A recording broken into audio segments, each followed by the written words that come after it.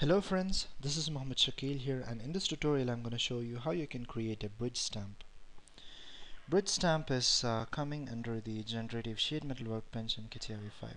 To start off, go to Mechanical Design, Generative Sheetmetal Design Workbench, and go for OK. And firstly set the sheetmetal parameters. This is done in order to create a basic sheetmetal component on which you need to create the bridge stamp. And now create a basic sketch as I always do before, and create a basic sketch which you can make a sheet metal wall on. So the sheet metal wall is already it's ready now.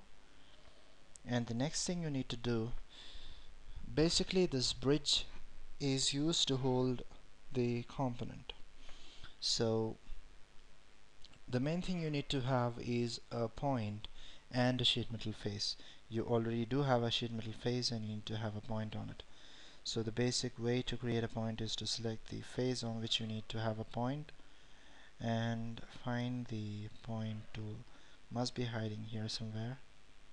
So just pull out the different toolbars here. Must be appearing suddenly on the bottom. Always do. Okay, you have the point there.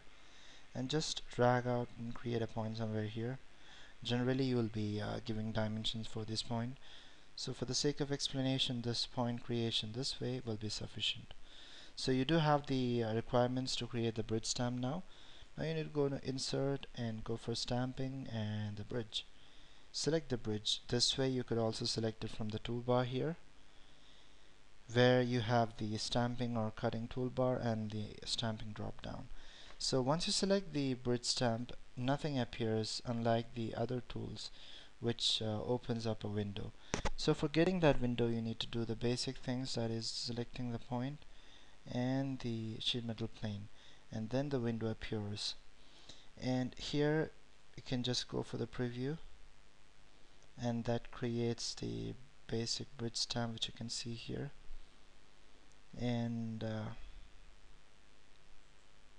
you could increase the length this way,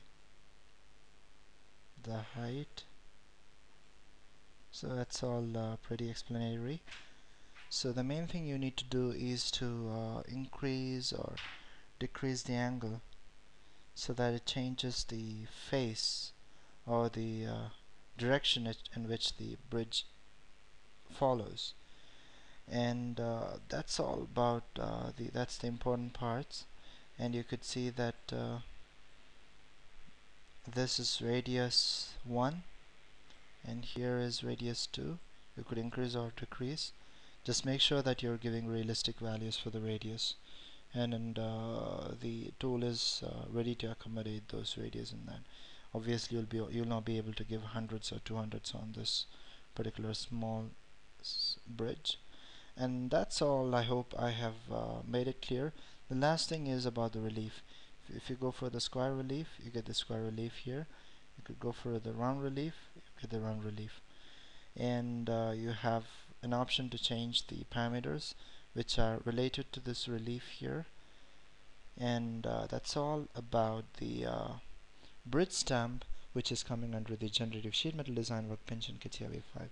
I hope you enjoyed this tutorial, and I hope this tutorial is helping you in your sheet metal projects. And if you have any doubts on this, please comment below the video and I'll be getting in touch with you.